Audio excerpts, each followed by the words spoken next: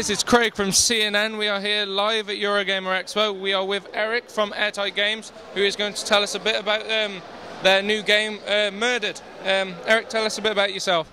Sure, I'm the design producer at Airtight Games, so I head up the design team and I work with our creative director, Yosuke Shiokawa, who's actually from Square Enix, and I help drive the design team towards finishing the game. Brilliant, brilliant. What is the game about? Technically, give us a bit of insight into what the game is about. Absolutely. Murdered is a supernatural murder mystery game where you play as Ronan O'Connor, a detective on the Salem PD who has been murdered, and now his goal is to track down his own killer and bring him to justice. It's a bit of a unique kind of game, really. Is there anything like that out at the minute? I don't think there is there? No, actually, I feel like we're pretty original. We're slotting into a pretty unique space right now. I don't really feel like that there's that much out there that's really doing exactly what we're doing. Okay. What are we going to see it on? Is it going to be like next gen release, or is it going to be more staying on like what we've got currently? Currently, we're working on 360, PS3, and PC. Those are our primary platforms. It's allowed us to really focus on the game as opposed to doing R&D on a new platform. So, could we see a possible release maybe on them, or would that be a sequel if there was one to come? The future is unwritten. Obviously in the dev talk where we come and watched, it showed that obviously there's going to be like devils and demons that you will like fight.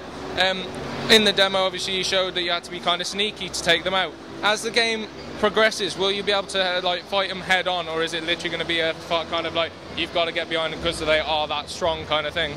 Right. No, the goal always is that they are this overwhelming presence, and if you try to fight them head on, you're going to fail. It's really to build the suspense and tension of this limbo realm that you're stuck in. So we want all of the combat encounters to be really thought out and really careful. We don't want the player to just sort of going in like any other action game. We're really not an action game in that sense. Like we said, we saw some like really amazing footage. I like the way that the character's got a bit of mystery to himself and that, and obviously he knows what he does. I like the way as well that in certain like aspects of the game, you actually have to use his detective skills to go through each levels. Would you like to tell us a bit more about how he will use his detective skills to progress through the game?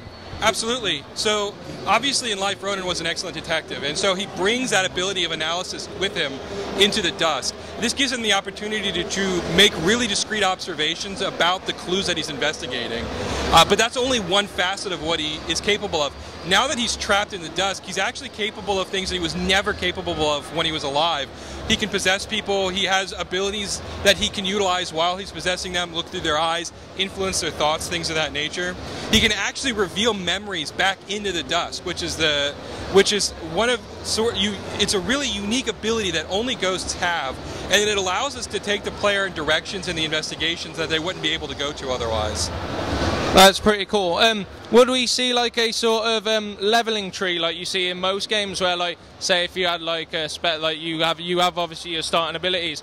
Is there like where you can have like a certain skill to like level 5 to obviously like progress in that certain skill, like, or is it just going to be as as your character levels, he will level, as in like it'll just get better? Yeah, more the latter. We're much more of a traditional adventure game where we do have a few powers and you do acquire them over the course of the game, and you do upgrade as you make your way through the game and you get new powers and you make your abilities stronger. But we don't really have a specific skill set that you sort of discreetly choose from, because the emphasis for us is on the mystery, it's on the investigations, it's on the story. And so we really wanted to drive players towards that rather than having to think about management of skills and skill trees and things of that nature. Well, I've got to say, from the dev talk and all the preview and the demo that you showed us, the game really did look amazing. Awesome. If anything, I'm going to honestly say to fans and even to yourself, okay, it looks like a game that will drag me back to the 360. It will bring me back, as in like, so it's not as if the 360 is done and dusted with games like this coming straight back onto the market. Yeah, that's what we got time for, viewers. We'll sign off with that. Stay tuned for our next videos and that. This has been Eric from Airtight Games, and we'll see you in the next video. Hey! Get back! Get back here! I said, get back here!